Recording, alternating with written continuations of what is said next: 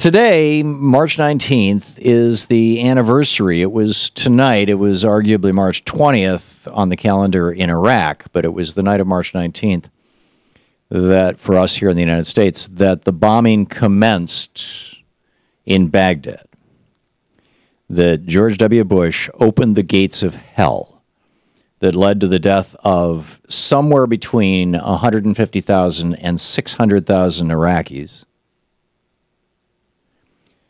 over 4,000 American soldiers, the displacement of at least 5 million Iraqis, an orgy of death squad and sectarian violence that continues to this day. I mean, here's the really poignant story. This from today's New York Times. Today's New York Times. Be a second paragraph article by Tim Arango. Beginning in the early morning Tuesday with the assassination of the Ministry of Finance official by a bomb attached to his vehicle and continuing for hours, the attacks. Actually, let me read the first sentence. Here's the first two sentences of the article. Iraq closed a painful decade just as it began, with explosions reverberating around the capital. Beginning in the early morning Tuesday with the assassination of a Ministry of Finance official by a bomb attached to his vehicle and continuing for hours, the attacks were a devastating reminder of the violence that regularly afflicts Iraq. And they seem somehow more poignant coming on the eve of the 10th anniversary of the American-led invasion, which is being marked in the West by new books, academic studies, and polls retesting public attitudes a decade later. And then they talk about the familiar sight of black smoke over the cityscape. This is amazing. I mean, now is the time when Vince Bugliosi, and we in fact I had suggested to Louise and Sean that we should get him on the show today. Apparently, he was not available. But Vince Bugliosi wrote this. His name is spelled like it was pronounced Bugliosi, but he drops the G. The guy who wrote Helter Skelter, who prosecuted Charles Manson, he wrote a book, and it was a prosecutor's brief. I mean, he's a prosecuting attorney. It's a prosecutor's brief for the Attorney General of any state in the Union to prosecute George W. Bush for murder. In fact, the title of the book is The Prosecution of George W. Bush for Murder by Vincent Bugliosi. This book came out in 2008, and it's every bit as relevant today as it was then. At that point in time, it was obvious to all of us that we had been lied into an unnecessary war that was leading to hundreds of thousands of deaths, the devastation of a nation, the devastation of a culture. And just in terms of our geopolitical interests,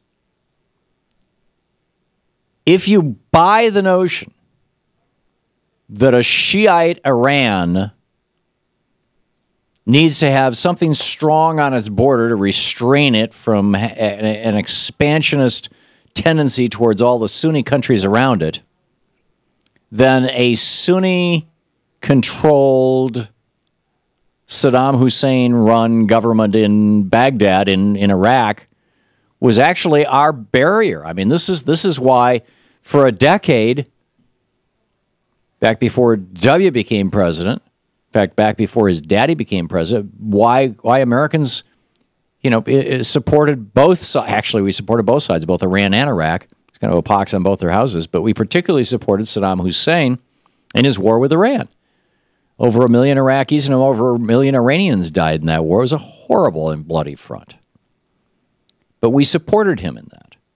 Don Rumsfeld went over during, was this the first Bush administration? No, it must have been the Nixon administration. It would have to be, or maybe the Jerry Ford administration. Don Rumsfeld went over and sold him weapons of mass destruction.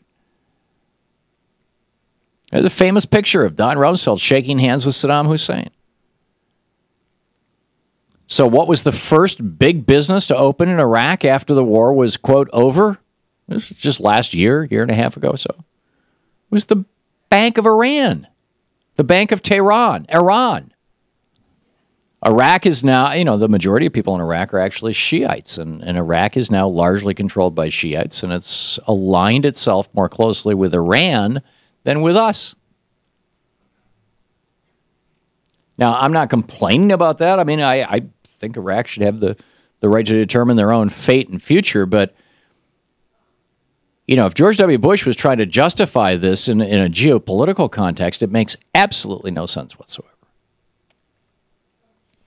The only way that the war against Iraq makes any sense, and this is what Cindy Sheehan laid out in front of John Conyers' commission when she testified before Congress, is that George W. Bush thought that being a wartime president would get him political capital that he could use when he was reelected in 2005, and sure enough, he tried to privatize Social Security.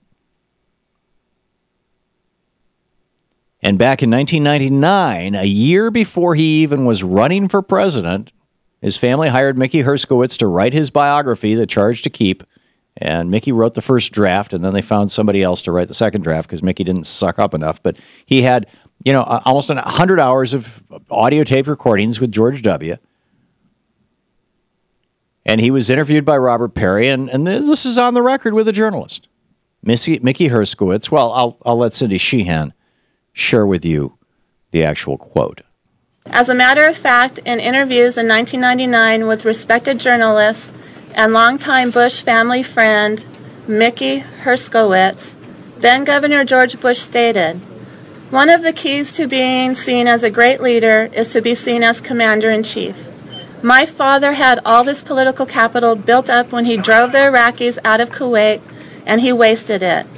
If I have a chance to invade, if I had that much capital, I'm not going to waste it. I'm going to get everything passed that I want to get passed, and I'm going to have a successful presidency," end quote. There you go. This is George W. Bush saying, I'm going to become a wartime president. James Madison wrote about this, how war gives the executive branch additional powers, and therefore it can be an incredibly corrupting influence. And beware of presidents who want to use war. And this was the argument that the Republicans were making in the 1930s, saying, Franklin Roosevelt wants to use war with Germany or Japan to claim even more power than he's already taken with the New Deal. We can't let him do that. It's why Roosevelt, ran when he ran for re-election in 1940 on the platform of, I will not get us into World War II. Because the had he not, the Republicans, they were freaking out. We don't want to get into this war. Hitler's just fine, thank you very much. Sort of. 15 minutes past the hour. What do we do? How do we prosecute George W. Bush? This is the Thom Hartmann Program. And all of his cronies, these mass murderers from the Bush administration. Why is there no accountability?